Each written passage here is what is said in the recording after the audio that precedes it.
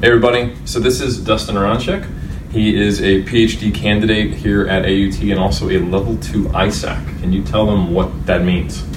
So ISAK is the International Society for the Advancement of Anthropometry. So it's just a big, long way of talking about the society that tries to standardize body composition and anthropometric measurements internationally. So it's as far as I know, it's the only one that reaches basically everywhere, although it seems to be biggest in South America, North America, and Oceania right now. But essentially it just means that when we put research out there or we're putting out numbers and people know where it comes from.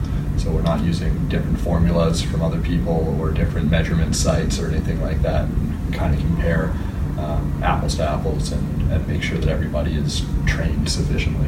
Right, and at level 2 you have to have a certain ability to do different measurements and also have your technical error of measurement be quite tight.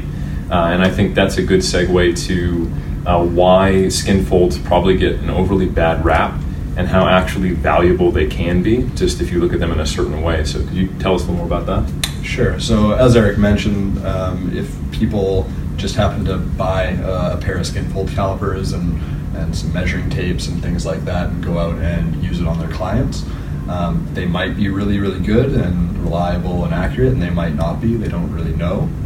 So when the ISAK runs their courses, then you end up practicing a lot, and at the end you compare your numbers with somebody who's been doing it for a very long time.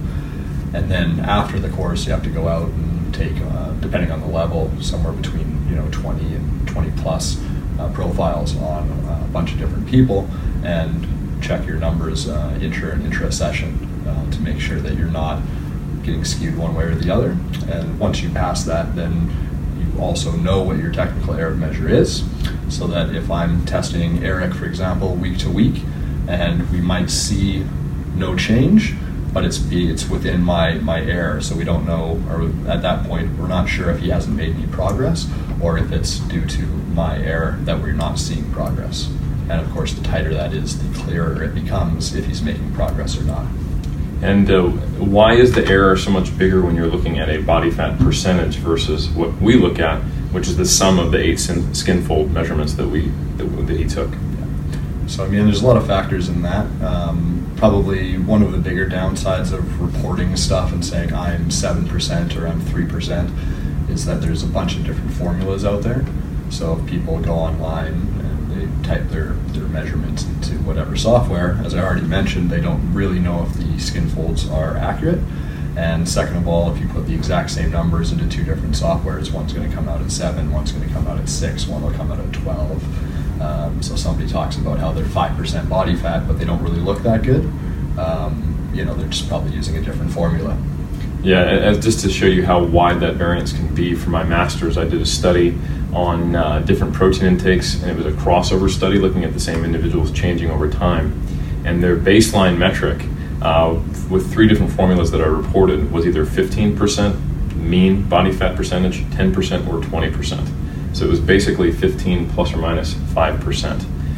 However, when you look at the actual Skinfolds for each person, because at the time I had Ruth Naidu, who's another researcher who came out of Sprins, she's also a level 2 ISAK, and she had extremely tight numbers, less than a millimeter on average at each Skinfold site. So you can get a really, really tight metric when you're looking at Skinfolds themselves. And when you think about it, for a bodybuilder, this is only one step removed from what I visually look like. It's telling me directly how much tissue is in the way of seeing my muscle, while a body fat percentage is making estimations based on multiple metrics. So thank you very much for taking the time to explain that. And 3D MJers, I will see you next time.